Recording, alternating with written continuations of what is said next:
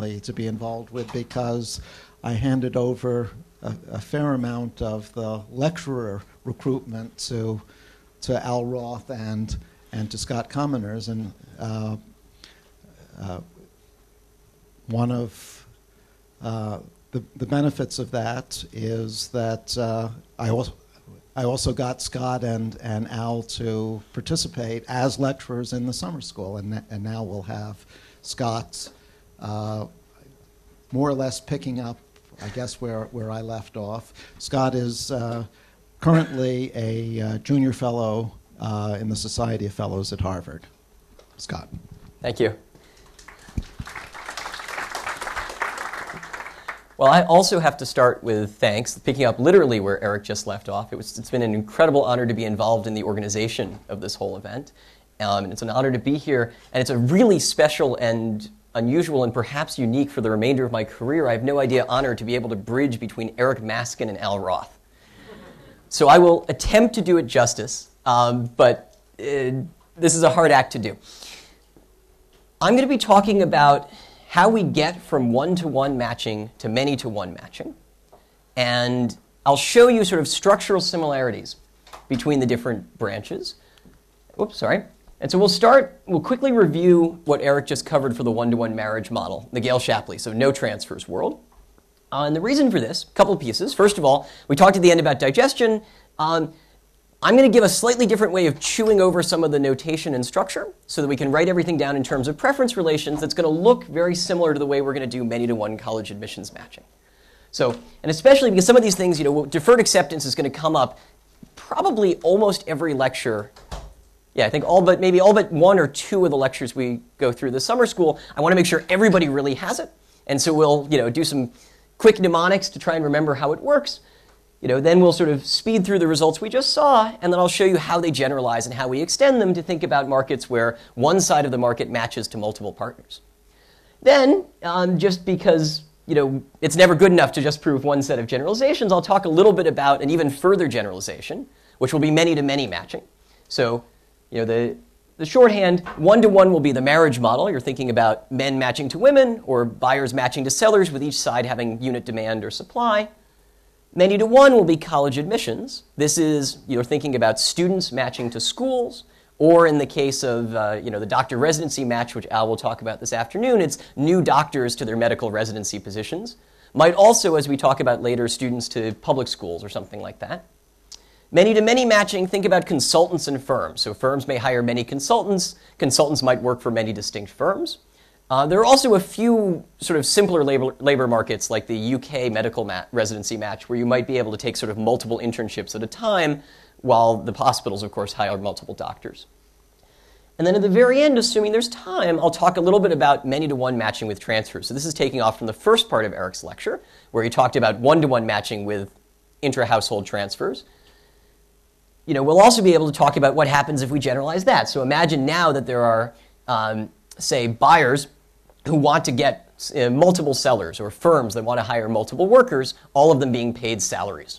And so we'll see that the same types of ideas that work in our world without transfers actually also are going to be able to find competitive equilibrium allocations in worlds with transfers.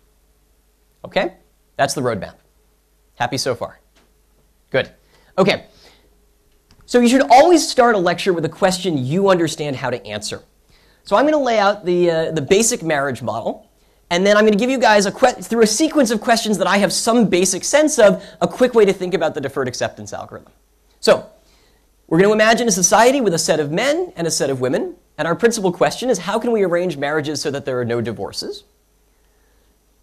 These assumptions all came up in the previous, in the previous talk. I'm just going to write them down sort of in one place. First of all, we're assuming that agents have strict preferences. That's going to be true throughout my entire talk. Some of the types of theorems we'll prove have generalizations to weak preferences, but all of that we can talk about offline. We're going to assume bilateral relationships, so we're only going to have pairwise matching. And two-sidedness, so men only desire women, and women only desire men. I'll have one footnote about why we use two-sided markets a little bit later. And the last one, and this came up in one of the questions, we're assuming that preferences are fully known. So both people know their own preferences, and as far as the rest of the model, blocks can form. So if there's possible that there could be a block to a stable match, I know, the block exists and can go and execute it. All right. So deferred acceptance built up from the ground up. Let's imagine that the set of men has only one element and the set of women has none. So how do I arrange marriages in a world with 0 men and 1 woman so that there are no divorces? Okay, you guys are saying nothing, which is correct. You do absolutely nothing. Because there's only 1 man, no women, there are no marriages. Let's make the problem slightly harder. How about 1 man and 1 woman?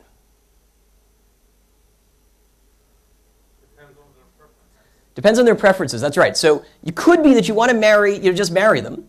But maybe there's one of these, I wouldn't marry you if you were the last man on planet Earth scenarios going on. And so it's actually the case that we have to verify that both of them find the other one acceptable. And so one way to implement this is just to go and ask them, which one of you, do you find the other person acceptable? And if they both say yes, we marry them. Okay, so this looks like deferred acceptance, except we only have 1 man and 1 woman. Right now, the man can walk across the room, propose to the woman. If she says, yes, I will marry you, we know that they both find each other mutually acceptable. If he doesn't want to propose or she doesn't want to marry him, we're done. All right, so now how about sort of a large number of men, still 1 woman? Turns out a version of this algorithm works again, right? If we have the men who want to propose to that woman, go and propose, and the woman takes her best acceptable marriage proposal, we're again done. We have a no divorce matching because she has the best, her favorite man who also wants to marry her. And so that's the first step of deferred acceptance, right? Each man proposes to his first choice woman. Each woman holds her most preferred acceptable proposal. If there's only 1 woman, we're actually going to finish at the end of this step. If she has a proposal, we just marry her to her favorite man, and then we're done. But of course, it actually can't stop there in general, because now, if there are many women, some men who are rejected might come back and propose to a woman who, was holding a proposal from the first round, but likes this sort of previously rejected by somebody else man more. So maybe my second choice woman actually has me as her first choice. And so I come and make a proposal to her in the second round, and now she wants to marry me. So deferred acceptance is just iterating this idea that we'd sort of like to learn the preferences iteratively, but making it possible for us to discover sort of, blocks as you go along. And it's true, we just saw this at the end. At some point there are finally many men and women in the world. At the end, if we marry the men to the women who are holding their proposals, then nobody wants a divorce. There's no unilateral divorce. The men only proposed to acceptable women. The women only held acceptable proposals. And there are no affairs. So there's a man and woman who mutually prefer each other to their assigned matches. Well, the man prefers the woman, so he must have proposed to her earlier in the algorithm. But then she should have held him. A contradiction. Okay, so the single most important thing, in the entirety of my talk, Eric already presented and I just represented because I want everyone to walk away understanding deferred acceptance. This is a super, super important algorithm. It's going to be used in a lot of real-world applications. It's going to generalize in all sorts of interesting ways. In a couple of days, we'll see alternate characterizations of the stable outcomes found by this and other matching algorithms. It's just a beautiful, beautiful idea. And I strongly recommend you go and read the original Gail Shapley paper. It's also extremely readable.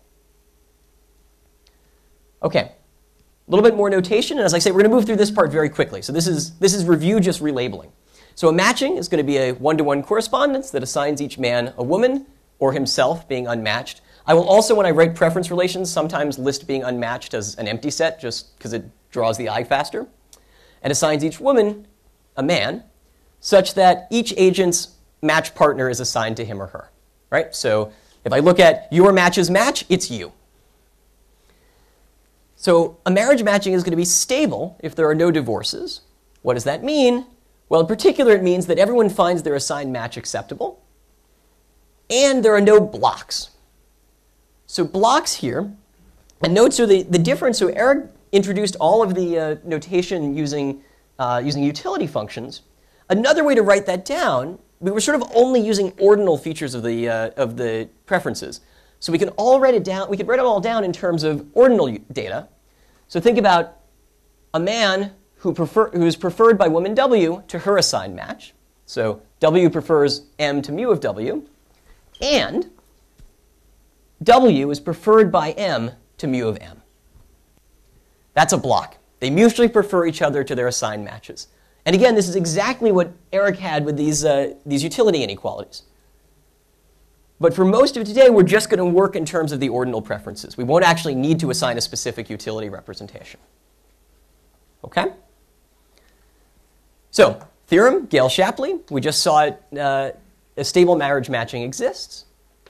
In fact, there might be many stable matches. So we know about two of them, right? We know there's a man proposing or a buyer proposing stable match and a woman proposing or a seller proposing stable match. But actually, in principle, there could be a whole bunch of them. There's what's called a lattice. So for every pair of stable matchings, mu and nu, there's actually a stable match which sits above that match. In terms of, what it means is that I can find for you a stable match that every man likes weakly more than both mu and nu. So he does weakly better than in either of these stable matches, and it too is stable. And moreover, there's a match that sits below it. Every man likes that one weakly less. So if you think about it, there's a top point. Here's the male optimal stable match. There's some other stable matches here, and for any two, I can move closer to that top point, possibly reaching it. And I can always move down. I can also move against men's preferences. That's a lattice. I can always find an object, above and below. How do we prove this, incidentally? Think about the two stable matchings, mu and nu. Ask each man to point to his preferred partner out of mu and nu. I claim that every man is pointing at a different woman.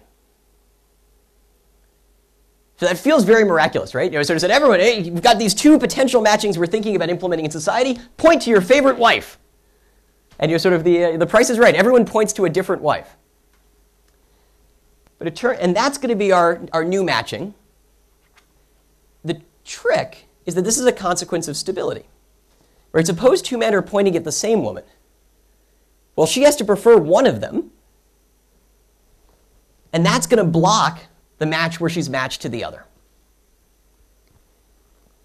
But now it gets even juicier. So if all men weakly prefer a given stable match to another, then all women weakly prefer the other to the first. So as we move up towards the male optimal stable match, we're actually making the women weakly worse off. And as we move down, we're making the men weakly worse off. So there's this fundamental opposition of interests between the men and the women. So there might be, in general, many stable matches. There's a male optimal and a woman optimal, and in between we can choose whether to make the men better off or the women better off as we move around this algebraic structure. And then, yes? What would happen if the proposal size would change? Good question. So the last line on the slide, the man proposing deferred acceptance algorithm finds the man optimal stable match. The woman proposing deferred acceptance algorithm finds the woman optimal stable match. So the man optimal one here is the result of man proposing deferred acceptance. Woman optimal is down here, result of woman proposing deferred acceptance. If you think about it, Eric showed us that the man proposing deferred acceptance algorithm gets the men the best partners they can have across stable matches. The best possible partners, I think was the word you used. This is meaning that the men are getting the upper hand. By proposing, they're getting to select their favorite point in the lattice by holding as many options. Their opportunity set is as large as possible at every stage of the algorithm. And so that's where this last result comes from. It's also possible, incidentally, to find certain points on the inside of the lattice. So I mentioned it's large, it can be small. We'll see examples over the next couple of days of certain circumstances under which we can say a lot about its size. But there are other results that target specific points. Like there exists what's called a median stable matching that's an ordinal midpoint in the lattice. All right? Yeah? That's a complicated question. There is an algorithm in the case of one-to-one matching that finds, with strict preferences, that finds the complete set of stable matches. In more general models, depending on the preferences, there are often algorithms that in principle can find the complete set but may not run in polynomial time. And to find specific target matches without enumerating the whole set is often hard, although I think maybe you can do it with median stable matching. I don't remember. And there's this recent theory of quantile stable matchings where they've characterized all the quantiles across this lattice. I don't know whether it comes with constructive arguments.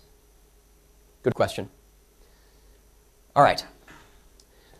So I promised a footnote. This is sort of a parenthetical slide, hence the parenthetical in the title. Had I known the board was here, I would have drawn parentheses around it like so. Just two-sidedness is going to be very important today. And the canonical example for that is what's called the roommate problem. This also goes back to Gale and Shapley's original paper, which has tons and tons of stuff in it. So if we imagine sort of pairing people as roommates, so this is like one-sided matching, sometimes we can have problems with stability. So for example, if we pair 1 and 2, if we assign 1, 2, that's his favorite choice, but 2's second choice, 2 would like to pair with 3.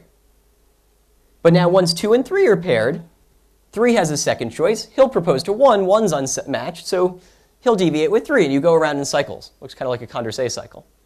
And if 1 is unacceptable, it's true mates, so there is no preference for himself. Correct, exactly.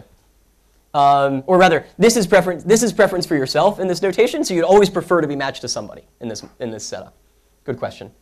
So in this world, no stable roommate matching exists, and for a long time we thought, there's a very developed theory of roommate problems, which I'm not going to go into today. So there are things we know about these types of markets, but for a long time we thought that sort of two-sidedness, which makes the math fundamentally more elegant and structured, was actually really necessary for stable matching.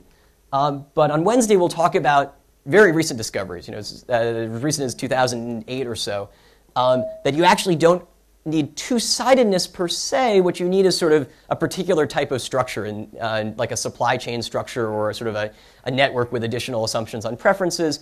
So we'll be able to move not quite towards a model that looks exactly like this, but where we get a little bit away from the two-sidedness assumption. But for today, we're two-sided. So we saw opposition of interests. We saw that there's a man-optimal stable match here. This is the J prime example again, and a woman-optimal stable match. And you can get this opposition of interests for a very, very small number of agents. That's going to be key, because it tells us that the strategy proofness result that Eric pointed out is going to be extraordinarily general, right? As soon as you have 4 agents, 2 and 2 in your market, we can't guarantee the existence of a strategy proof matching mechanism for both sides. We saw also that the set of matched men and women is invariant across stable matches. So this is what's called the lone wolf theorem. Someone who's single in some stable match is single at all stable matches. He's happy being single. I'm going to very quickly give a second proof of this result, because I like proving things via hieroglyphics. So we're going to think about the man-optimal stable match and consider any stable match. And now I've just, I've thrown some hieroglyphics on the board. So this will be the set of men matched under mu bar, and the set of men matched under mu, set of women, and set of women. And so first of all, I claim that the set of men matched under mu bar contains the set of men matched under mu. So why is this? So this is the man-optimal stable match. Mu is also stable. Every man has to do at least as well in mu bar as he does in mu. So in particular, if he's matched under mu, he has to be matched under mu bar, right? Maybe to a partner he likes more, maybe to the same partner, but he has to be matched. Now, how about the women? I claim that mu of W has to be larger than mu bar of W. Well, why is this? So remember opposition of interests. So the man-optimal stable match is the worst for the women. So no matter what stable match this is, mu, the women have to be doing at least as well as under mu bar. So same argument shows that if a woman is matched under mu bar, she has to be matched under mu. So now, the reason I'm showing this hieroglyphic proof is not just because it's nice to draw a bunch of symbols, and I realize there's one more step, so there's something that's going to appear here. But why all I'm using is this lattice structure. Right? I'm making strong use of this opposition of interest results from this lattice of stable matching that we saw earlier. And now we're almost done. So I've shown that this set's bigger than this one, and this set's bigger than this one. But how big are these sets anyway? They're equal. Why is that? Yeah, good. It's a one-to-one match. So for every man, there's exactly one woman. So this set is equal to this one in cardinality. And in fact, these sets are equal in cardinality too. But so now I have this loop that sort of goes around in a circle. These, set containment inequalities actually have to be equalities. Same set of men, same set of women. All right? So that's a second cut of the lone wolf theorem. And again, sort of shows the power of thinking about the abstract structure of these matches as well. Right? So now we've seen sort of a, I guess, both technically elementary proofs in the mathematical sense, but one proof that sort of uses the, uses the technical, the technical details of the problem, and another that sort of tries to stack on this existing lattice structure content. And both of these are very important in the generalizations. So being able to, there's a lot of value in matching to being able to flip back and forth between the low-level details and sort of the specific features of each individual piece of the problem, and then some of these broad structural results. And that'll be a continuing theme as well. Okay, one more one-to-one result that wasn't covered earlier, but I want to show you because it has an extension to many-to-one matching, which in some sense is very recent.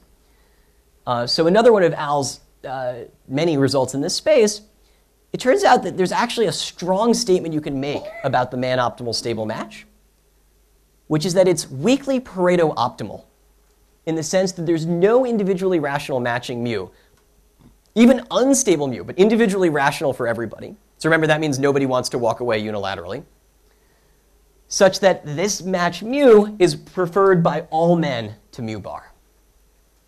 So that's kind of stunning. That says not only is stable matching sort of a very strong way to find something that feels, fair and stable in the sense of people reconnecting, but actually, even if I just sort of wanted to make the men better off, it would be hard to do that, right? I can't do better for all the men while ensuring that nobody wants to walk away without just, without just going to the man-optimal stable match. So how do we prove this? So let's imagine that there is such a mu. Proof will be by contradiction. So now, mu matches every man to some woman who has two properties. First of all, finds M acceptable. That's because of individual rationality. It's an individually rational match. And second, must reject M under deferred acceptance. So why is that? Well, the man proposes down his order of preference list. This is the deferred acceptance outcome. So in particular, he must have proposed to mu of M at some point. And he didn't end up with mu of M, he ended up with mu bar of M, so he was rejected. Okay. So this already feels a little strange somehow, right? We found some matching where the men are acceptable to the women, but they've actually been rejected under deferred acceptance. That's starting to feel a little bit weird. So now, all the women in mu of M must actually be matched under mu bar. So why is that? Well, they rejected somebody under deferred acceptance, and they rejected somebody acceptable. So that means they must have gotten a better offer at some point. So mu bar, they've got some offer that they're holding that's in fact better than their guy M from mu. Okay. So now, what else have we learned? Actually, it turns out that all the men must be matched under mu bar. Why is that? Well, suppose there's some man who's unmatched. Now we're going to violate our lone wolf theorem because the counts won't add up correctly. Right? So we have a woman for every single man in mu of M, and all those women are matched under mu bar. Which means in particular that we'd better have a woman for every, a man for every single woman under mu bar. So all the men are matched under mu bar. Okay? And then finally, mu of M equals mu bar of M. Again, by lone wolf, we've run out of women. We have one woman for every man. We've run out of men. We have one woman for every man. We can't find any more women to assign because we have no partners for them. Now, almost there, I promise. It only goes to the bottom of the slide. There's no slide on this afterwards. Any woman who gets a last stage proposal must not have held any men. So this is the loopy one. This is sort of hard to think about, but I'm gonna walk you through it for two reasons. One, because I want to finish the proof, and two, because actually this type of argument is extremely common in matching theory. So what do I mean when I say a woman gets a last stage proposal? If you're a woman who receives a proposal in the very last step of the deferred acceptance algorithm, I claim you must not be holding a man at that point. Okay, so why is that? Proposal's very last stage of the deferred acceptance algorithm. If you were holding somebody else, well, you'd have to reject that person. Right? And then it's not the last stage. Oops. Darn, failed. Or you'd reject the man who proposed to you, and then it's still not the last stage. He goes and proposes to somebody else. So by sort of nature of the fact that it's the last stage, of a finite algorithm, I actually learned something about what's going on in the algorithm. This is very common. There are a lot of arguments in matching theory that either have these look at the guy who goes last or look at sort of the first person to be rejected under a certain condition. All of these arguments that sort of pull out a distinguished person and show that they actually don't exist. Yep. You consider that the last step is, if you apply to yourself, is considered as another step. Good point. But we know, so in general, yes, the last step could be men just being unmatched, but we know here that all the men are matched. So we're actively using this step for the next one. Good question. Everyone see that? Cool. All right.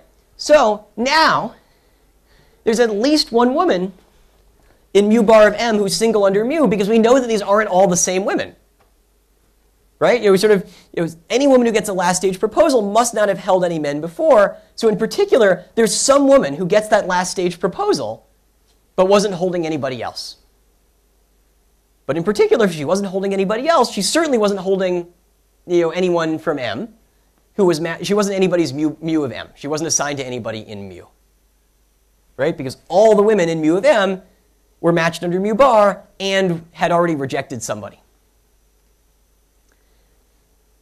So that's the trick. So we run out, at the very end we find, some woman who's matched in mu bar of M but is single under mu, and this contradicts the fact that these two sets of women are the same.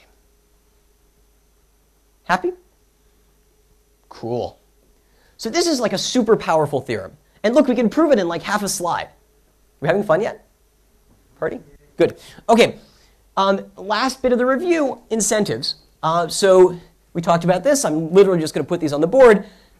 Al showed that no stable matching mechanism exists for which stating true preferences was a dominant strategy for every agent. As Eric said, this is just direct from this 2x2 example.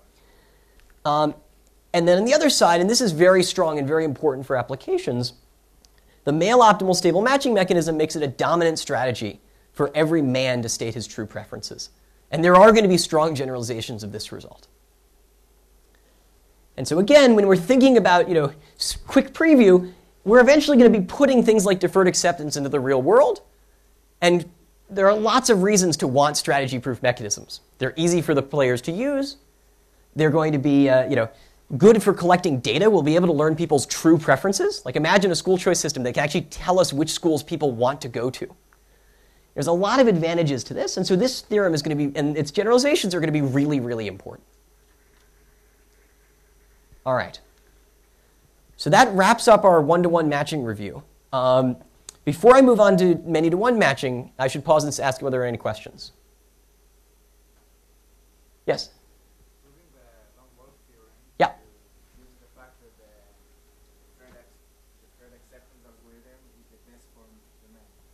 I used the existence of a male optimal stable match, but I didn't use deferred acceptance per se. Everyone see that? Cool. Further questions? Great question. Thank you. That's a really useful clarification. So again, I have a habit of proving things using abstract structure. So you should yell at me if I do it in a fashion that's unclear or where it's not clear exactly which pieces of the structure I'm using, okay? I accept yelling from the back of the room. Be less abstract. More questions? All right. Well, so now we want to talk about, Now we want to talk about students in colleges. Another thing probably near and dear to the hearts of the people in this room. Marriage, colleges. Market design is fun because we think about problems that we think about every day. And we prove interesting theorems like it's possible to marry everyone in society so that there's no divorce. Here we have some problems. Well, it turns out to not necessarily be a great model for the Yentas of the world, but works very well for other things that look sort of like this in more detailed ways, right? Like we sort of, in the marriage model, we assume that the market clears at a centralized system at a single time with people knowing their preferences. And in practice, it's actually really hard to list your preferences over all potential marriage partners in the world. I don't know if any of you have ever tried to do this, but you're certainly, as soon as you learn the deferred acceptance algorithm, you're tempted to do this and try and sort of figure out exactly what you would submit to the algorithm. No? All right, well, fine. But colleges, we tend to apply to fewer of them than to potential romantic partners. So maybe we can believe these preferences a little bit more. But speaking of which, what are our preferences going to look like? Same basic story, except now we have students and colleges. The colleges are going to accept multiple students. The students have unit demand. So you only want to go to a single college, but colleges want a class of more than one because having a class of one looks really, really bad for your alumni donations. Agents, again, we're going to assume have strict preferences, but what are these preferences? Well, for students, it's easy. They just have rank orders over colleges, just like men had ranks over women. But the schools are going to have preferences over sets of students. And in particular, they'll have what we'll call responsive preferences that I promise you I will define in the next slide. Again, though, just, bullet point 4, two-sided matching. And again, we're going to assume people fully know their preferences. And for colleges, you might think this is a reasonable assumption, that you sort of went and visited the 6 to 10 colleges that might be good matches, reasonable matches for you, and you actually could rank them if you were forced to, right? Maybe you don't think all day about, a strict ranking between college A and college B, but if you had to sort of do the trade-offs and come up with a strict preference rank, you could make that assessment and, theoretically turn them into a centralized matching mechanism. All right, that's the basic setting. What are responsive preferences that fill half the slide? Well, so I promise they're not messy, but they're going to be a little bit subtle to actually formally define. But look here first. The preferences PC, so this will be the general preference relation of the college over sets of students, are going to be defined to be responsive if they come from a complete transitive preference relation over students. So note here the parallelism with the prior notation. So this is a linear order of the students.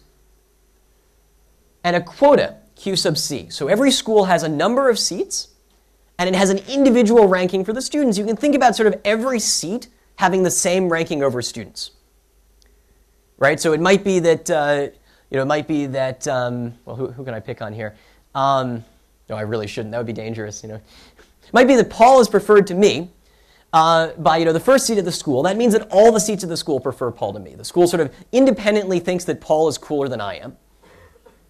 And so if it only had one seat, it would take, Paul, if it had the opportunity. But if it has two, it might put Paul into the first seat and me into the second. What do I mean to say consistent with? So the messy formalism is about saying what I mean to be consistent with this single linear ordering.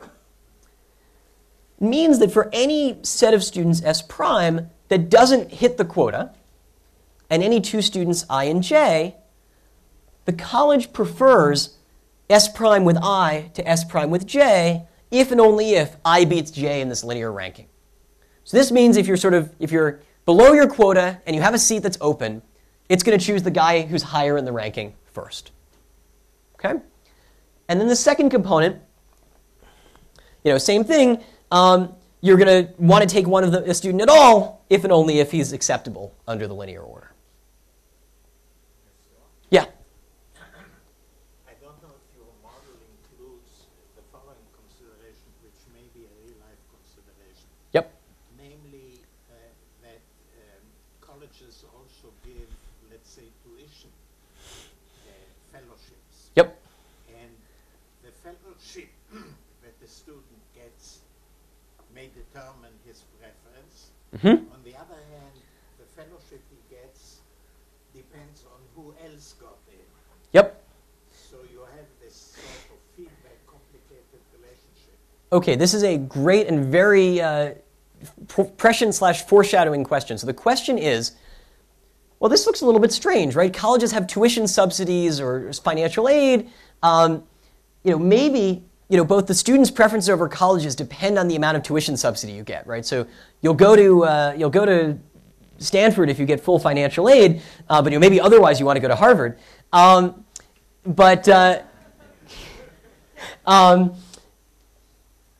moreover, the school's ability to offer the financial aid is a function of who's shown up, right? If they have a fellowship for sort of the top student in their entering class, if Mr. Number 7 is the top student who applies, then he gets the fellowship. But if Mr. Number 2 shows up, then he gets the fellowship. And so, it seems like there could be a feedback effect here. Well, it turns out, and I won't talk about it in today's lecture, but Paul will talk about it on Wednesday, and then I'll talk about it some more. There's a very natural, well, actually, I guess I'll sort of preview it a little bit with my worker-firm discussion at the end. But there's generally a very natural way to think about using these matching mechanisms to not just match students to schools, but also students to schools with other finite parameter information. So tuition subsidies, or majors or something like that, specialties. And there's sort of a huge broad theory on this that's built up in what's called matching with contracts.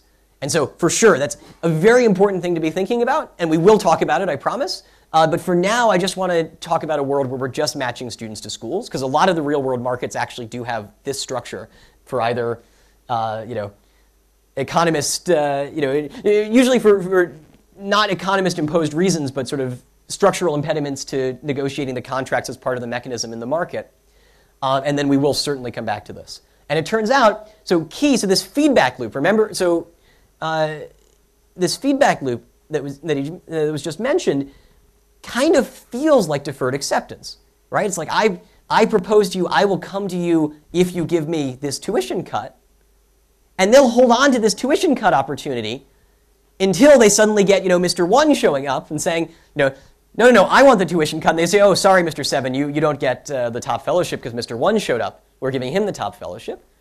But now you might come back and propose, well, what about a 50% fellowship or something like that? And so if you think about, proposing marriage with dowries, or proposing workers proposing wage contracts or something like that, it's all going to sort of have this same sort of structure. Cool? Excellent. Good. Great question. Thank you. Last basic definition, or sort of modeling definition, I suppose. Just as before, a matching is going to be not one-to-one anymore, a correspondence. I apologize. There are 2 typos in this line. This is what happens when you check your slides when you're jet-lagged. This is a many-to-one correspondence, and it's on S union C. There was some version of these slides where I was doing things in terms of firms instead of colleges. But look at this. This is right. Each student is assigned a college, or himself, remaining unmatched. Each college is assigned a set of students, possibly empty. So this is the many-to-one matching structure. And then again, so now every student is in his match's assigned set of students. So the match is consistent in the sense that each student's match is the college to which he is assigned. Okay? This is a subset. So yes, it's an element of the power set or is a subset. Sorry, this is notationally hard to read. This is an element symbol, that's a subset symbol, and yes, they look basically the same. So I could have written this as mu of C is in the power set of S. Cool? Everyone see that? The big switch here, the sort of scary switch here was the symbol. Sorry, that was notationally. Potentially should have made that bigger or something. Cool? What's stability? Well, it turns out that the same stability concept we had before is actually going to work. So a matching is going to be pairwise stable, again, if everyone finds their matches acceptable, so individually rational, nobody wants to unilaterally quit college, or no college wants to unilaterally drop students, and unblocked, I can't find a student in a college such that they mutually prefer each other to their assigned match. That means either the student beats some other student assigned to the college if the college is up to its quota, or just the student is acceptable and the college hasn't filled its quota. Okay, so unblockedness, it's the exact same concept. It's a student and a school who want to get together and match to each other rather than their assigned matches. But what it means for the college to want to match is more complicated. Cool? Footnote. So there are lots of ways I could have written down this definition. So in one-to-one matching, this pairwise concept was sort of very natural, blocking pairs. Here you might say the right notion of blocking isn't actually pairs, it's sort of group blocks. Lots of people get together and block at the same time. The good news is that under the responsive preferences assumption, and in fact under the more general substitutable preferences assumption, which I'll show you in a few minutes, these are actually the same concept. So looking at pairwise stability is without loss of generality. It's the same as the more general group stability, or sorry, more stringent group stability notion you'd like to define. And so here I'm really doing this without loss of generality. Moreover, these are also the same as the core. So this also echoes Eric's comment earlier about the linkage between the core and the set of stable outcomes. Sort of at this point, many-to-one matching without contracts, all of the solution concepts are more or less the same so long as we have this substitutability assumption. That structure will start breaking down. So the more general you make these matching models, the more different the solution concepts get. And I'll talk a little bit about this later. But for now, again, sort of pairwise stability we can think about without loss of generality. Yes? So adjust the volume which way? Up or down? Down. Maybe I can adjust. Let me see. I have no idea. I'll just move this down, I guess. I am literally adjusting the volume down. Does that work? Can people still hear me? People in the back? Great. Excellent. Sorry, they made a huge deal about my having to put it really high up. OK.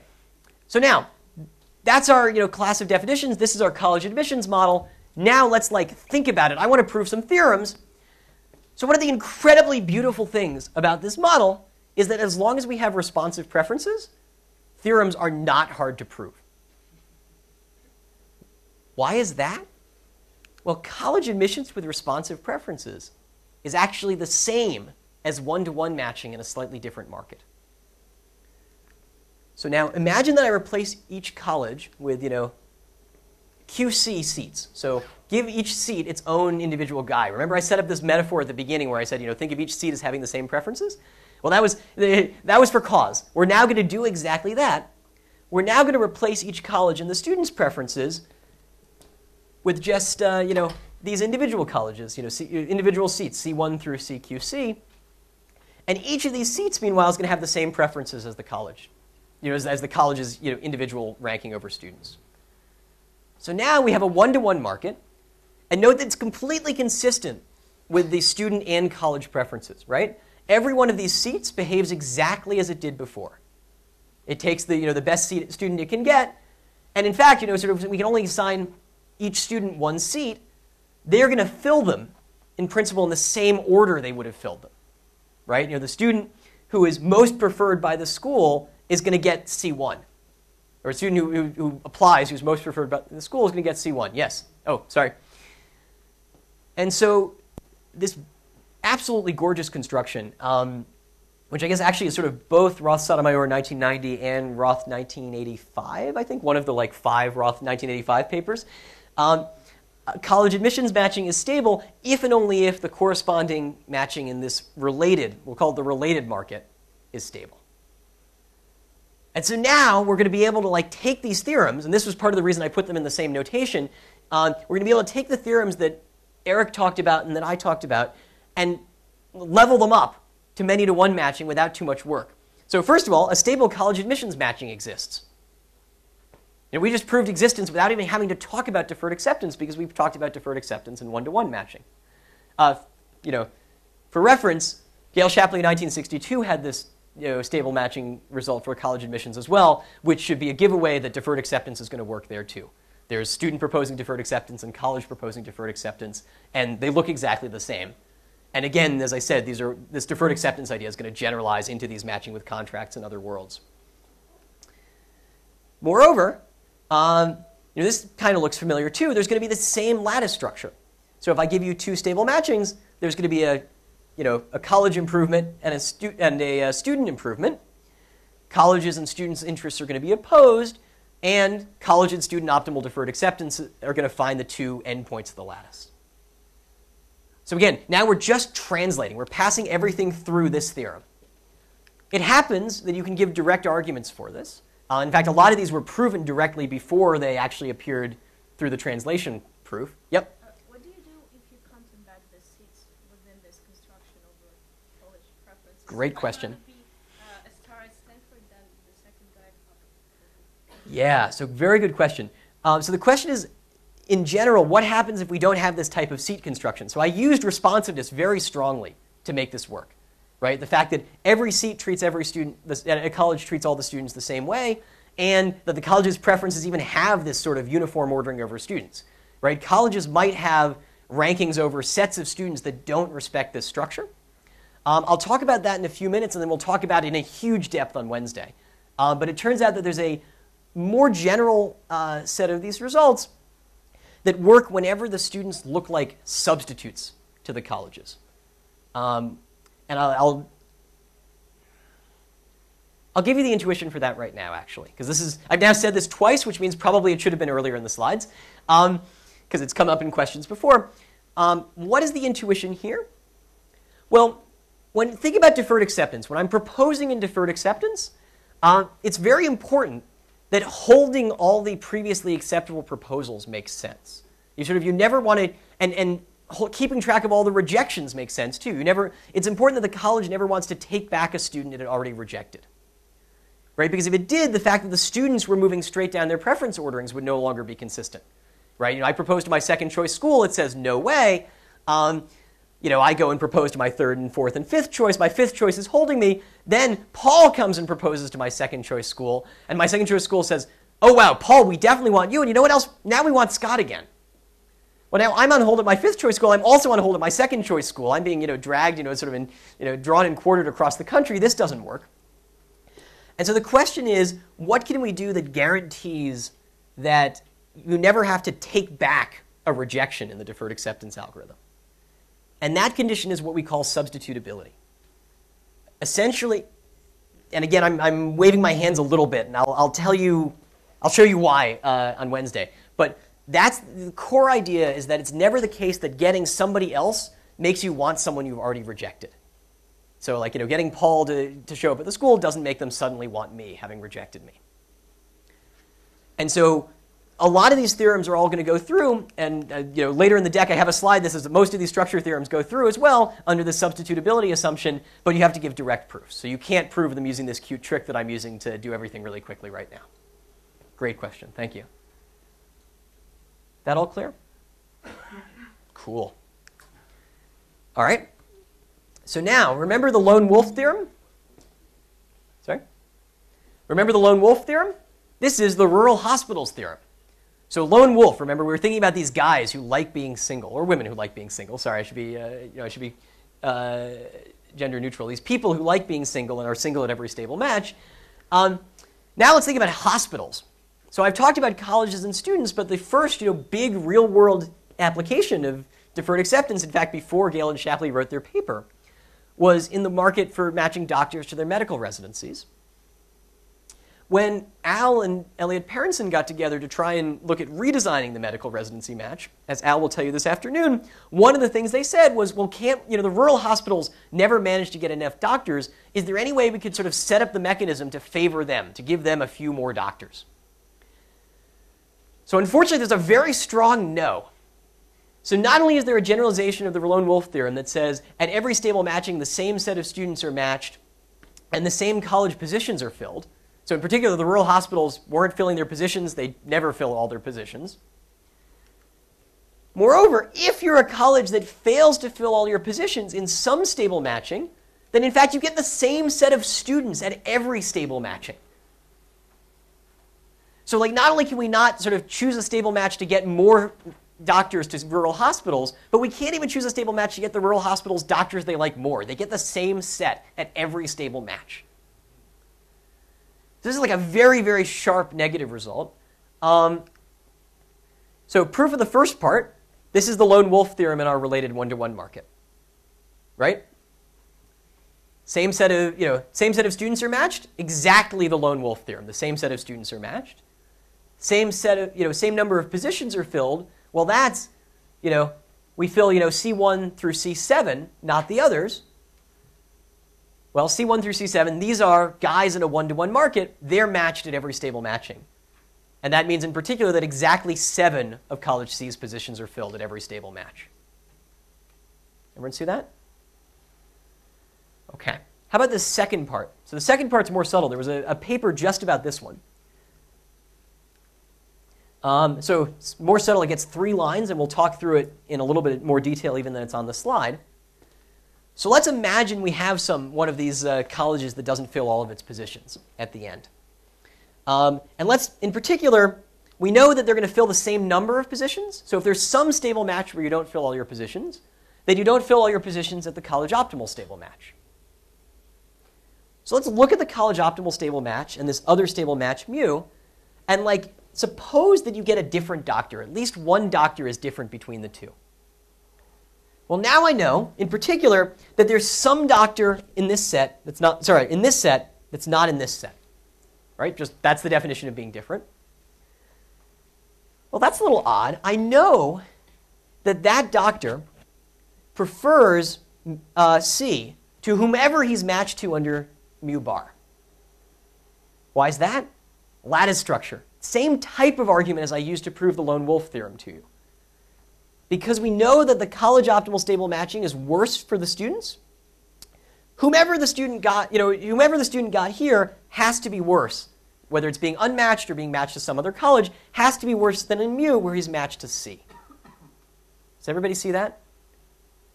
I see like slightly more tentative nodding, so I'm going to say it a second time. Is that okay? It's like lots of looping. Pick some student who's matched to C under mu, but not under mu bar. By lattice structure, he has to prefer mu.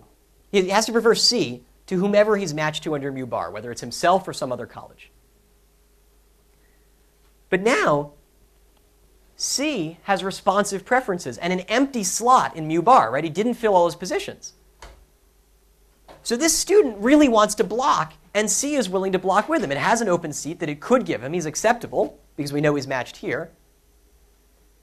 Given that he's acceptable, given that he wants that seat, the college would give it to him. So that contradicts this non-equality assumption. It must be that all the students in mu bar of C are exactly the students in mu of C. Cool? This, incidentally, is a theorem that looks much, much easier in retrospect. So the original proof of this was much harder in some sense, and there have been sort of many different refinements and generalizations of these rural hospitals ideas, including like just last couple of years. So there are generalizations of this that have floated around in a lot of different parts of the literature. Just in the last couple of years, this piece has also been generalized to a number of different contexts. So like this is, one thing I'll try and highlight a little bit later in the talk is that it's possible to prove new theorems about these very classical types of ideas still. It's one of the amazing things about this field that there still remain really, really interesting theorems to find that, like, in principle could have been proven 20 years ago, but there's just sort of so much rich structure in matching theory that people didn't get to them. Another quick footnote on rural hospitals that'll come up. So plug, working in matching theory, good. Cool theorems to prove. Another quick fact about the rural hospitals theorem. So in general, when we generalize the strategy proofness results that Eric gave, we actually often pass through versions of the rural hospitals theorem. So it's going to turn out that there will be generalizations of strategy proofness. We'll see a couple in the slide in a minute. For the side of the market, for unit demand agents on the proposing side of the market. And the proof of that is often easiest to prove through the rural hospitals theorem. I think Paul is going to give us one version of that on Wednesday. Cool? All right. Next slide. Sorry, I thought I was doing weak Pareto optimality first. Oh, I know why. Sorry, I'm not. I'm doing incentives before weak Pareto optimality because we need to talk about substitutes before we get there. So incentives. Literally, we're going to talk about incentive results right here. First of all, student optimal stable matching. Dominant strategy for each student to state his true preferences. Moreover, no other stable matching mechanism makes it a dominant strategy for each student to state true preferences. How do we prove this one? This one is very quick. One line. Use the incentives theorems from the related market. It's a one-to-one matching market. Deferred acceptance is deferred acceptance. Student proposing looks exactly the same. It's very quick to show that they correspond. And so strategy proofness of student optimal stable matching in the related market gives you strategy proofness of student optimal stable matching in this market. And the same, except you have to add in all the not quantifiers to do this one, I guess, via contrapositive in the one-to-one market. Cool? Again, this related market thing is really, really powerful. But you can prove versions of all these theorems without having to pass through it. Meanwhile, At the very end, Eric mentioned truncation. So under any stable matching mechanism, any student who can gain by lying about his preferences can do so by truncating his preference list. This, again, is going to come out of the one-to-one market result. Meanwhile, sort of this implies, and I'll click both of these on at once, this implies that when the college optimal stable matching mechanism is used, the only students who can gain are those who get a different match in the student optimal stable matching mechanism. So this, again, is hearkening to this idea that Eric gave us that when you truncate your preference list, you're not creating any new blocks, right? You're sort of just moving around the set of, in the set of stable matchings. And so this is going to tell us that if you're running college optimal stable matching and students do the optimal truncations, then in particular they're going to get sort of toward this, they're going to move up the lattice towards the student optimal stable match. And so this opposition of it, they're going to sort of move to some other stable match. It's going to be weakly better for them than the college optimal stable match, right? Just by lattice structure alone. So again, sort of lots of underlying structure here. Just by knowing a little bit about lattice structure, and the sort of what optimal dominant strategy or optimal deviation strategies look like, we can say sort of very broad things about how the set of stable matches is affected by people's strategic manipulation. Last slide on incentives, and this is different. So, red flag, this is not an analog of a result from the other side, or from one-to-one matching. No stable matching mechanism exists. So this includes college optimal stable matching, for which stating true preferences is a dominant strategy for every college. Okay, so before we had, woman optimal stable matching made stating true preferences a dominant strategy for the women. In fact, it turns out that as soon as one agent can have multiple partners, that agent gets a second type of strategic deviation, which we call dropping strategies, which get us away from strategy proofness. So good. I think we have time to actually go through this example. So this is the single scariest example I will put on the board, I promise. We have 3 colleges. The first one has quota 2, that's this one, and the other 2 have quota 1. We have 4 students, although all the action is going to be in these first 3 guys. So what happens? So I want to hope that college optimal stable matching makes it a dominant strategy for colleges to state their true preferences, right? That would be the dream. So let's do college optimal stable matching and see what happens. So college 1 proposes to students 1 and 2. College 2 proposes to student 1, and college 3 proposes to student 3. So now, student 1 is the guy who got 2 proposals, right? He has college 1 and 2. He keeps college 1. Each of these other guys, student 2 has college 1, student 3 has college 3. So student 2 stays at college 1, and student 3 stays at college 3. It's college 2 who's been rejected. He proposes again. Proposes now to student 2. Student 2, aha! I like college 2 more than college 1. So long, Mr. 1. Student 2 moves to college 2, and now it's college 1's turn to propose. He moves down his preference list. Remember, he's still holding student 1, but now he also proposes to student 3. Student 3, huge windfall. I just got an offer from my top choice college. Student 3 accepts, or holds rather, but now college 3 has to move down its list, and it proposes to student 1. And student 1 leaves college 1. Last up, college 1 proposes to college 4. And we get the stable matching where college 1 gets students 3 and 4. And what happened? So college 1 looked really good, right? Students 1 and 2 actually liked it a lot. Yet somehow it didn't get either of them. It gets down to students 3 and 4 in the end, its least favorite students.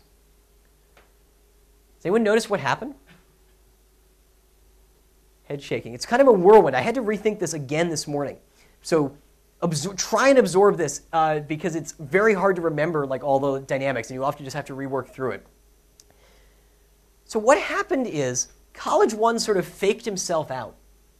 He was holding student 1, thinking that if he proposed to student 3, he'd get both student 1 and student 3. But in fact, as soon as he took student 3, college 3 went after student 1. And so he sort of tricked himself. But he was too clever by half. By proposing to student 3, he lost his most favorite student, which makes him worse off under responsive preferences. And so what he really would have liked to do is drop, students 2 and 3, or and pretend that he didn't find either of them acceptable, and then he would have gotten student 1 and student 4, which is strictly better for him.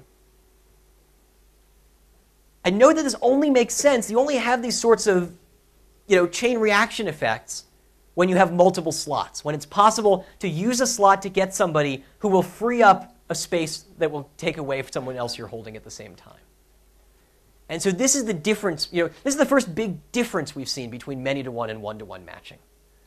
And this structure is permanent now. So as soon as you have one side that takes multiple partners, that side is never going to be able to be made strategy proof. The full generalization of the strategy proofness result will be that unit demand agents on the proposing side have a dominant strategy to state their true preferences. Okay?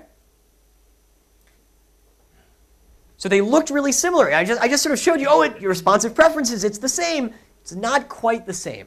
And the more we generalize the models, the more sort of these pieces of structure are going to start peeling apart, and we'll see sort of what's really at the core of matching and what's sort of special to the preference structure or to the very specific model we're considering. All right? Cool. Yep. Sorry, question. I was wondering, in this case, the college proposes to simultaneously to multiple agents, right? Yes. So is there any difference in a mechanism where the college is only allowed to propose at one new agent in every step? Or is that equivalent? Should be equivalent, I believe. I don't know. Do you know off the top of your head? I think it should be the same, right? Yes, should be. It's equivalent. I don't know whether anybody's explicitly written that particular version of the algorithm down. I should say, yes. So I don't know whether I'm sure someone at some point has written that specific version of the algorithm down, but I don't think I've seen it. I should say, however, that a lot of times people will write down, a deferred acceptance like algorithm, except instead of all the men walking across and proposing, one man at a time proposes. That's Yep. what I started by talking. That's true. You're right. Sorry. So I was about to say, and then Eric proved that that it's order independent. Order doesn't matter, Right. including doing things simultaneously or not simultaneously. Right. Although exactly. So order doesn't matter. Although as the models get more general, Order might matter to incentives, though. well, if it's say student optimal stable matching, you'll always get the same outcome independent of order, so it won't affect incentives either, right?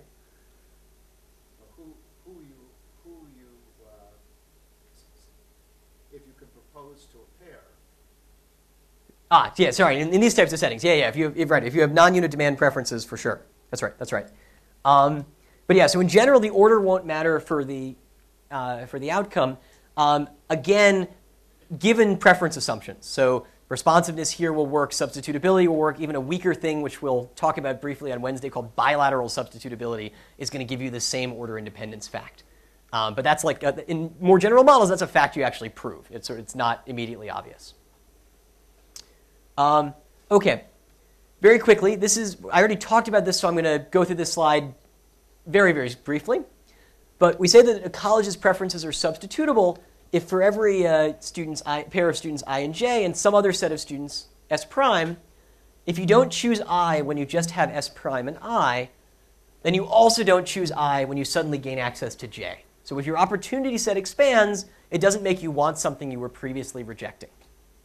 This is this idea I gave before that there's no school for which, it's got some entering class, right? It's got, Al and Eric. It says, no way, Scott, not interested in you. But then when Paul shows up, they say, oh, okay, now there's complementarity between, Paul and Scott, so I'll take Paul and I'll also take Scott.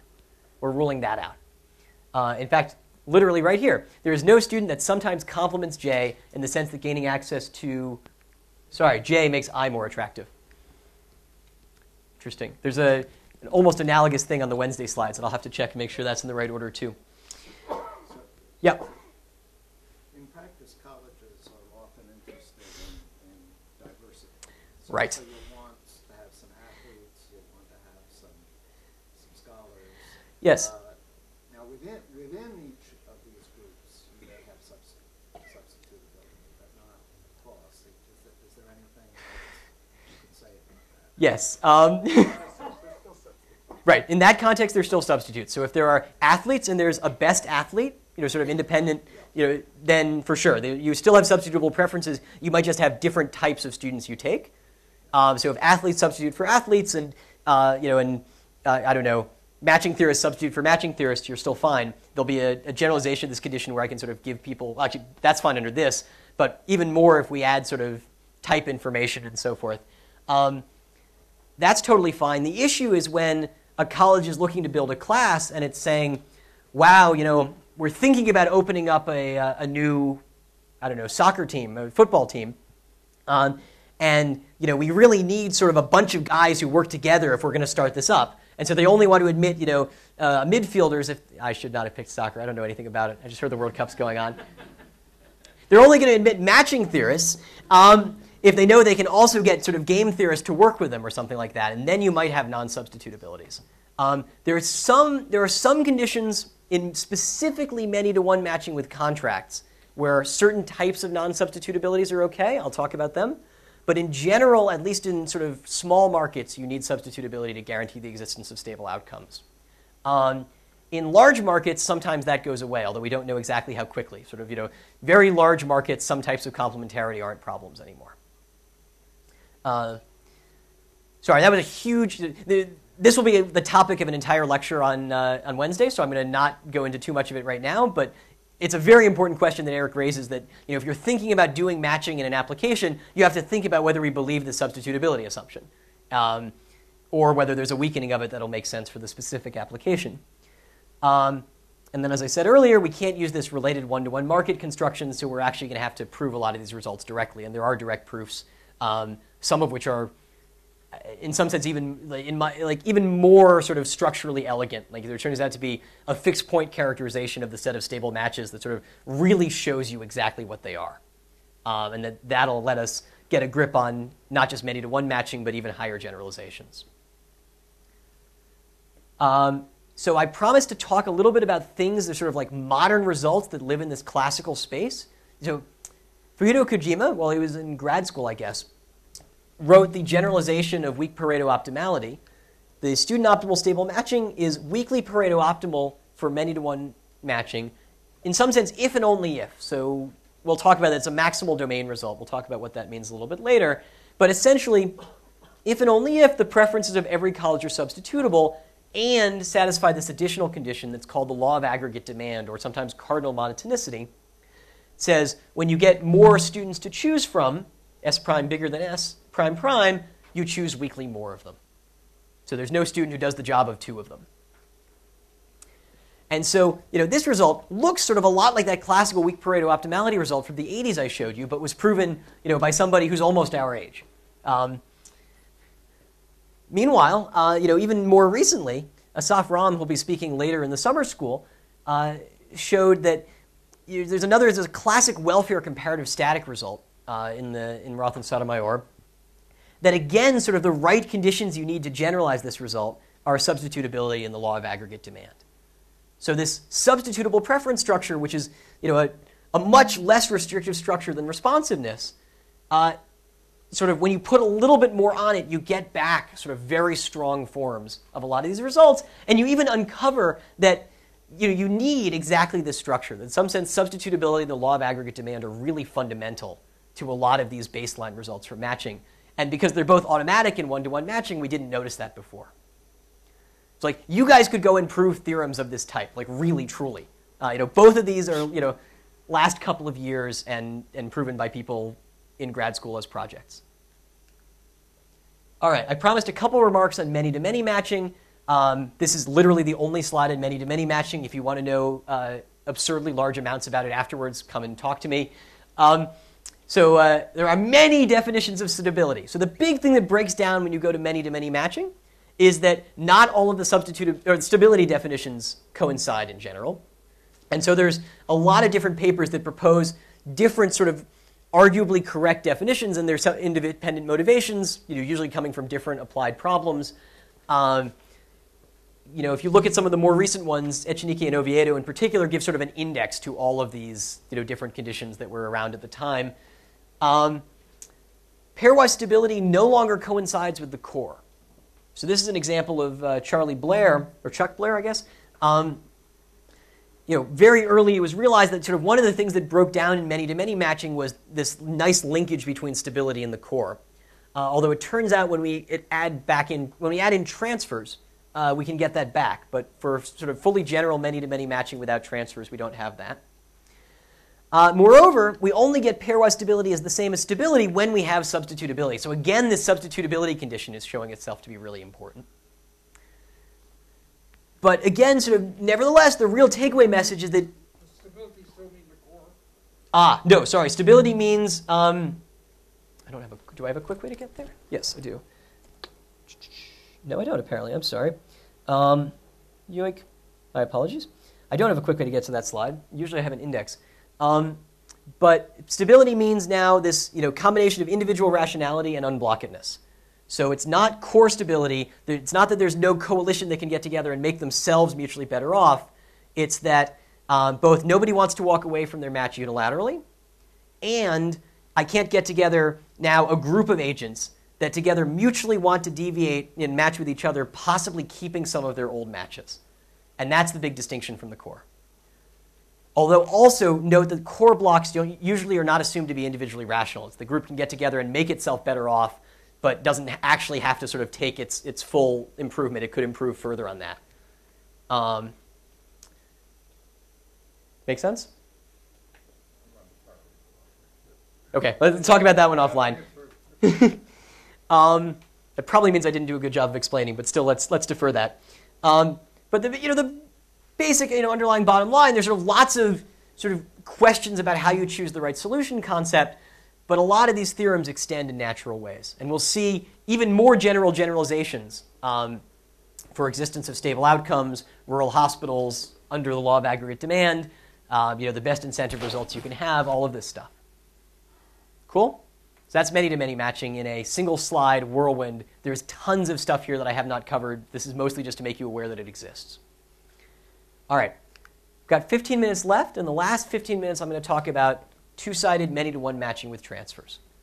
So why is this? So first of all, this links back to the first part of Eric's talk. So remember, we had these one-to-one markets with dowries or prices. This is going to be the many-to-one generalization thereof. This is also going to be the bridge that's going to get us to matching with contracts. So when we start talking on Wednesday about adding salaries and other terms of exchange into the contract space, it's going to sort of look a lot structurally like the types of things that were found in Kelso-Crawford 1982, even though the analysis and the methods and the generality are going to be much stronger. So basic theorem, in two-sided many-to-one matching markets with bilateral contracts, so again, we're matching only with pairs. Transferable utility, so many-to-one matching, sorry, not matching only pairs, but each matches a pair. So workers say matching to firms. Should be careful about my language. Transferable utility, so now there are going to be salaries, not necessarily continuous salaries, and substitutable preferences, which I'm about to give you a different definition of in terms of these salaries. Competitive equilibria exist, and they coincide with both stable and core outcomes. So I just finished telling you about all these things where all the solution concepts fell apart. Now put them all back together. We're in many-to-one matching with transfers. All the solution concepts are going to align again. Okay? So very quickly, apologies for switching notation. I'm doing this in Kelso-Crawford's notation. So here we have M workers and N firms. And again, this is going to be sort of very summary style, many-to-one matching. The workers' preferences incorporate both wages and employers, but no externalities. They don't care who their colleagues are. The firms, meanwhile, care about the wages they're paying and who their employees are. And the firm's preferences are going to be what are called gross substitutes. So the gross condition, think about these as substitutes. This is equivalent to the substitutability condition I gave you sort of when you write it down correctly. And it's not really, the gross qualifier doesn't make as much sense ex post now that we sort of understand how these link up with the other substitutability concepts. But you'll see it called gross substitutes a lot still in the literature. So workers are gross substitutes for a firm J if for any two salary vectors, Sj and Sj prime, such that Sj is less than or equal to Sj prime. So let's think about what this inequality means. So you're a firm. Do you want salaries to be high or low? Low, right, good. So this...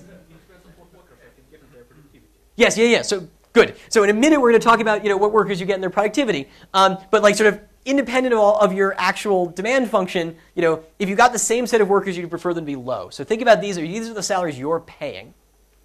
The reason for this is because the sign of this change is going to depend on that fact. Now, for every set of workers that I demand, so D will be our demand set at salary level Sj, there's some y prime, so we have to do this, y prime in instead of y prime equal to deal with multi-unit demand. Once we have salaries, there might be indifferences, but this is purely technical gunk. You can think about this as y prime equals the demand set. There's some set of workers demanded under Sj prime such that every worker whose salary didn't change, so salaries went up, I want to look at the workers whose salaries didn't change, I still want them. Okay, so this means, I raise the cost of some worker to you. You don't want to fire anyone you were holding before. Sorry, you don't want to fire anyone you were holding before whose salary did not change, who didn't become more costly. In terms of goods, this feels a lot like, the price of, good A goes up. This doesn't make me want less of good B. That feels a lot like B is not a complement for A, right? It's not peanut butter and jelly where when there's a huge run on the peanut butter market, suddenly now jelly is worthless because, there's no peanut butter to be had. You guys don't like, unless you like, peanut butter only sandwiches, in which case, there are jelly only sandwiches, in which case I don't know what to say. But so that's the idea here. And so this feels a lot like this substitutability condition I showed you earlier, right? Getting a new opportunity doesn't make you want an opportunity you already rejected. It turns out, and we'll see this in more detail, that these are really sort of in some sense exactly the same condition. That if we sort of turn these salaries into individualized contracts that are in the opportunity set of the firms and workers, this gross substitutes condition is going to coincide with the substitutes condition I gave you before. So now, very quickly, why do we make the substitutability assumption? It's actually going to be exactly the same reason as we needed it in the matching markets. Think about a salary adjustment process. Firms face a set of salaries. They make offers to their most preferred set of workers. Any previous offer that was not rejected must be honored. So you're never going to chuck an offer that you made without it being turned down. Workers look at their offers and tentatively hold their best acceptable offers. For each rejected offer, we raise the salary and try again. And if no new offers are made, we try again if we want to. And if no new offers are made, we terminate the process and implement the assigned matching.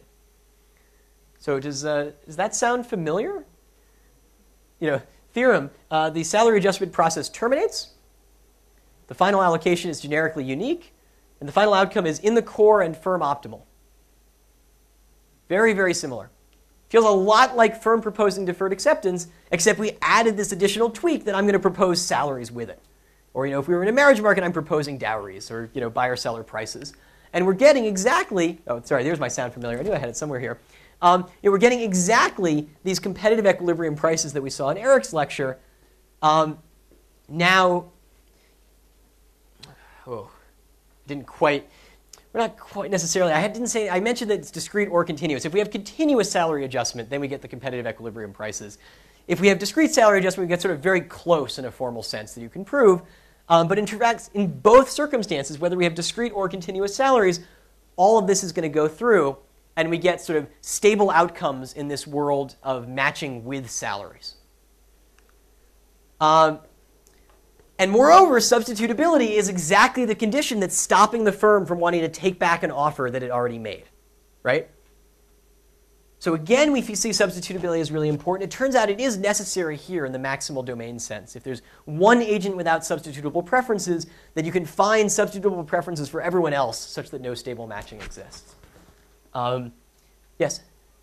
So to run this salary adjustment process, there must be some sort of linear ordering when it goes to salaries times workers, right? So you can make adjustments of salaries and together with adjustments in the sets of workers to whom you propose. I'm not sure I understand the question. So linear ordering over what? No, you see, in classical Geoshepta, yes, I go to the first student, if the first student rejects, I go to the second student, yes. Here I have two parameters. The set of workers I'm proposing and their salaries. So I should somehow combine them into one order. Yes. Sorry, good point. Yes, now I understand. So the question is, how on earth did we get these proposal rules? How do they know which, how to evaluate whether they actually want to make offers and the workers, decide which salaries to look at? What does it mean, the most preferred set of workers? And the question was, is there a linear order? And yes, so there's a linear order over now, sets of workers with their associated wages, right? But equivalently, we can think about this just in terms of a demand function. Given sort of a complete salary vector, the same thing as having this linear order is saying I can write down my demand function for every set of salaries. And so it turns out that, so Kelso Crawford wrote their paper in demand language, but at least when I have a finite salary space, say, it's very easy to convert this into an order over sets of worker salary contracts. Is that? Yeah, that's good. Okay. And so I wrote it down in demand language, but we'll see that that's sort of, both, sort of equivalent to another way of thinking about this, in which case it looks even more like our original many-to-one matching model. Okay. Everyone happy with that? That was like the most whirlwind tour of Kelso Crawford ever. And this paper, I should say, this paper has tons of stuff in it. So it was sort of written from a different edge of the literature, and so a lot of the language and notation, one sec, is very different from a lot of the other things I've shown you, and I sort of tried to put the language into as much analogy with what we've said so far as possible. But this paper is very, very deep, and there's lots of interesting stuff in it. So it's another one I recommend you go and read the original of, possibly sitting next to matching with contracts to look at the parallel relationship. Yes? How do you deal with budget constraints? Or, I mean, in the finite case, I guess, always budget constraints can be put in, but in the continuous case, you have unlimited salaries.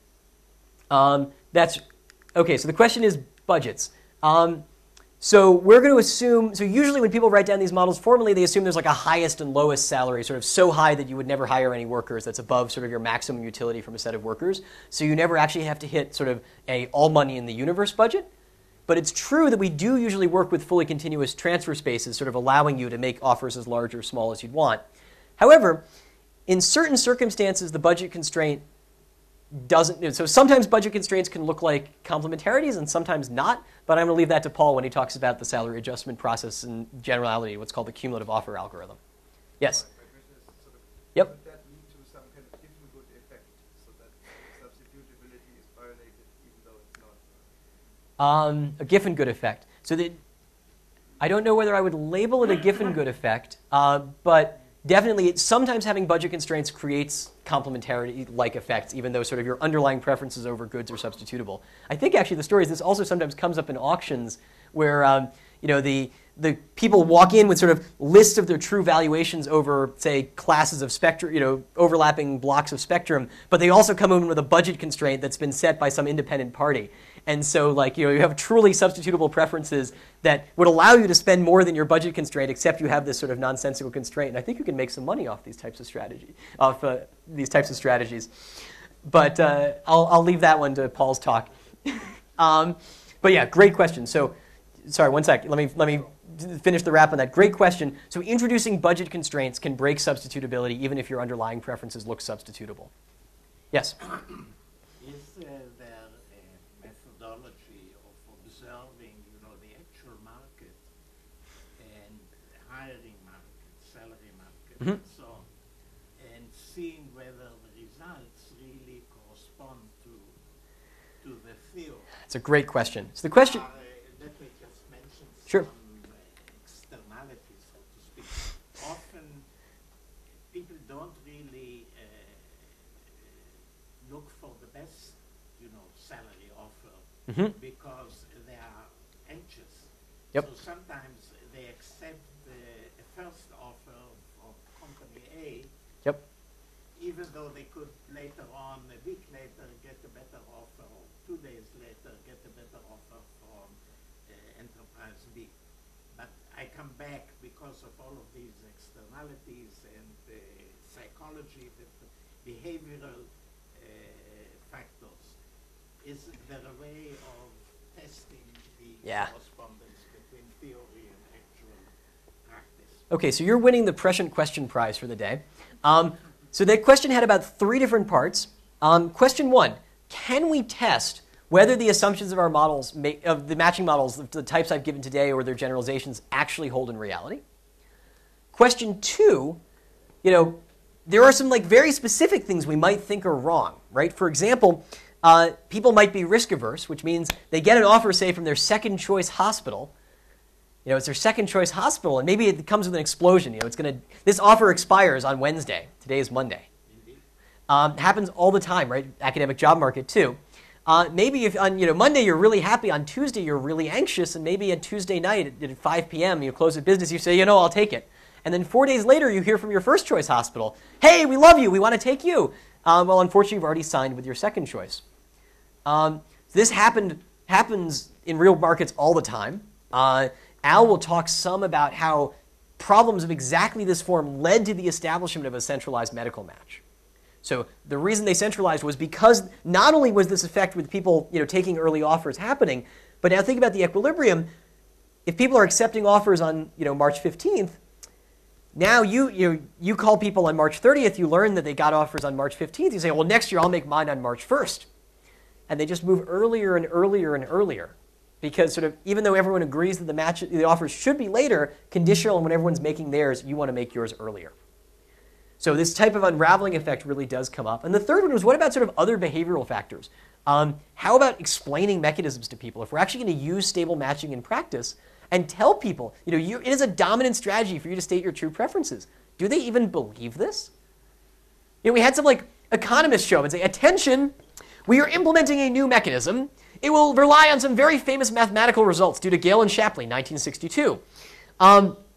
Trust us. State your true preferences. If you're looking for the reference, look at Roth, 1982, or Dubins and Friedman, 1981.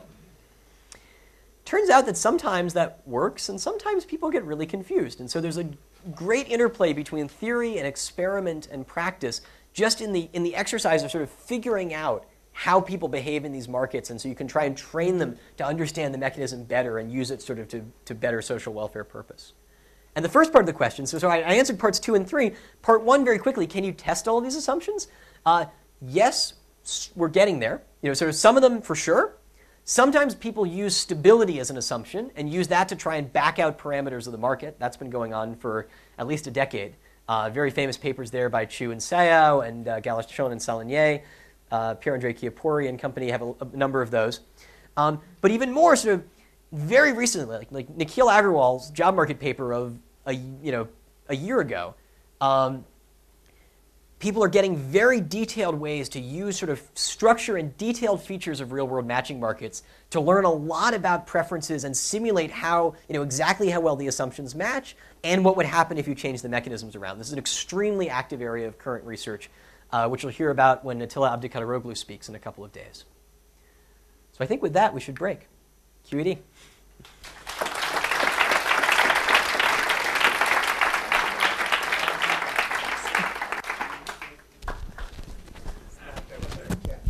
Thank you. Thank you. Well.